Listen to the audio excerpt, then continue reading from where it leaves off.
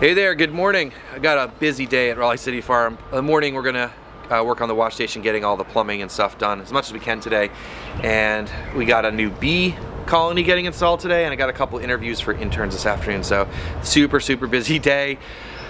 We'll see how much we can get done today and not fall too far behind. When you buy 2 bags of plumbing fittings at Lowe's, you know you have a lot of work to do.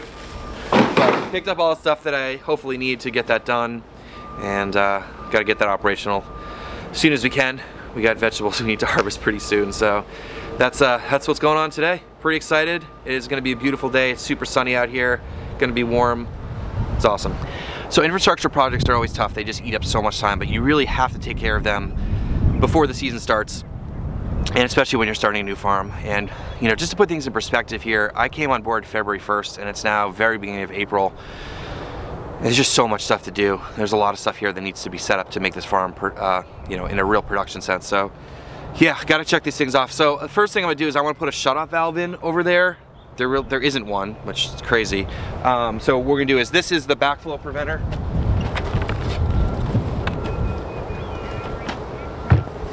For the farm, this is where our city water comes in. So I'm just gonna shut this off, and then we're gonna go put in that shutoff valve over at the wash station. So as I showed in the video yesterday, this is our main water coming in. So what I'm gonna do here is put a shutoff valve in here. There isn't one. So I'm just gonna cut this connection.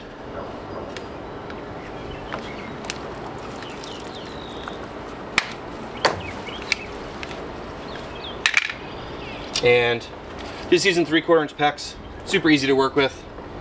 Just gonna put a valve in here.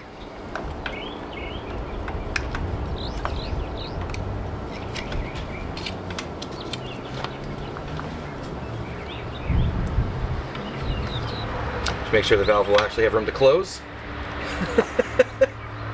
That'll be okay. All right, so anytime you install a valve, make sure the handle can actually close and open without hitting a wall or an object or something. So simple pinch clamps here for the PEX.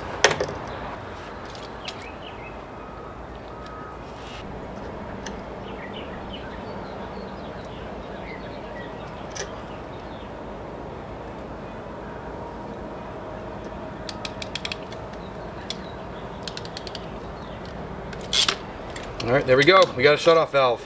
Go turn the water back on. All right, so here's the manifold I'm going to build, and this is really in that effort to keep things streamlined and organized and tidy. I was going to build this out of PEX, but it would have cost a lot more money. The fittings are a lot more expensive. This is very inflexible once you build it, obviously, but I built quite a few of these kind of little manifold deals, and it works out pretty well.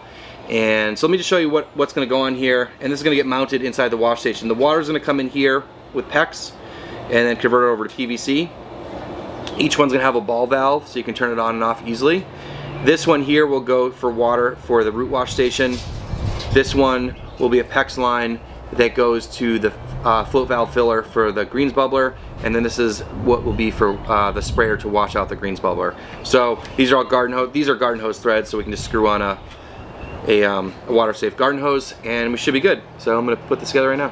Got the little mini manifold here ready to go. We're going to screw this up to the wall. And I gotta take a little break from the plumbing stuff. We have a beehive here, and we have someone in the neighborhood that takes care of it for us, and we're gonna install some new bees. I'm gonna make a separate video about that. You'll have to see that tomorrow, which will be cool. So I'm gonna go take a break from this, go film that, and we'll get back to all the other stuff. All right, so this is the queen cage, and inside you'll see this this one real fat, long bee, and that's the queen. She's got a blue marking on her. And the marking, they'll do that just to make it easier to find the queen when you're in the hive, because it can be hard to find her. But there's 2 corks. On this side you have a cork, on this side there's a cork, and you'll see this rock candy right here, this sugar. You'll take this cork out, and all the rest of the bees in the hive are gonna go in there and eat that cork out, eat that sugar out, and that's the delay release of the queen that we were talking about. Well, the bee presentation went pretty well. I'll have that video for you guys tomorrow. So that was really neat to check that out. It's been a busy afternoon, and I was caught up with a couple interviews for internships. Met some really cool people, and hopefully some of that stuff works out, and we have a good crew for the summer. We definitely need some people here on a regular basis that are trained and know how to operate the farm and production stuff, so planting, harvesting, flipping beds, all that kind of stuff.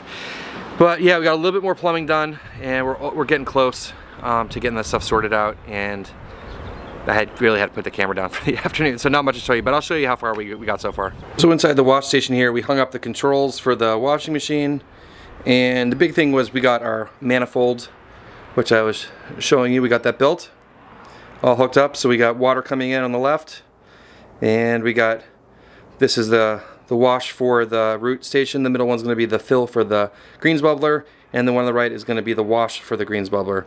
We got that hooked up. We also got the drain roughed in, so this drain right here, this one will be for the greens bubbler and the washing machine spinner. So those will drain into there. And then if I come around this way, just to show you guys continuation here, we got that hooked up here, and the drain for the root station is going to be over here on the right. That should tie into that right there. Pretty simple. And then we also put that shut-off valve in right here. So this is water for the whole wash stand and pavilion, and we got that water plumbed in. So pretty solid. We only have a couple more things to do. I actually forgot to buy the elbow at the end there, so we'll glue that in and hopefully get the stuff running and hooked up Monday, I think. Not too much more to do here. Alright, so that's it for the day today, and I'm realizing as time goes on that, you know, this position here, I have to do a lot of different stuff and meet with people and talk to people, and I am really the farm manager here. I'm not going to be just the farmer. So trying to figure out how to get people started and give them something to do, and then go work on something else and keep things moving.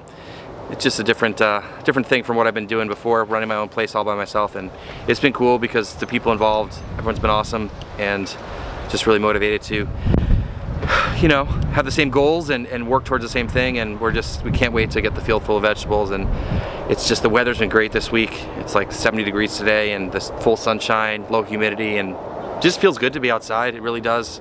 And as things are starting to bloom and flowers starting to come up, it's just great. But there you go. That's what happened today. Thanks so much for watching, guys. Don't forget to subscribe. We'll see you tomorrow.